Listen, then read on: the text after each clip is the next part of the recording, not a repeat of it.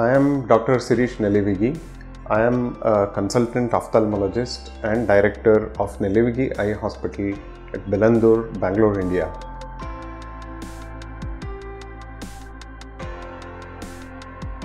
Unfortunately, glaucoma is a condition just like diabetes and hypertension where we do not have the cure for the condition. However, what is possible with glaucoma is a control of glaucoma. So what do we do in control? We give either eye medications in the form of eye drops or tablets, or we do lasers or surgeries. A whole lot of range of treatment options are available to the patient. Whenever we exercise any of these options, like say for example we are giving him medications in the form of eye drops, the patient will have to be on these medications more or less lifelong. And even when a surgery is done, the intention is to lower the intraocular pressure so that the control of glaucoma is achieved. In no scenario or with no treatment can the glaucoma be cured.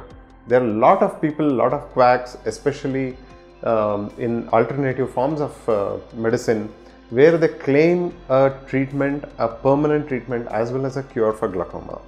I would request people not to fall prey to such tall claims, as the science has advanced so much. Despite that, we still don't have a cure, and whoever are promising you a cure for glaucoma are simply taking you for a ride.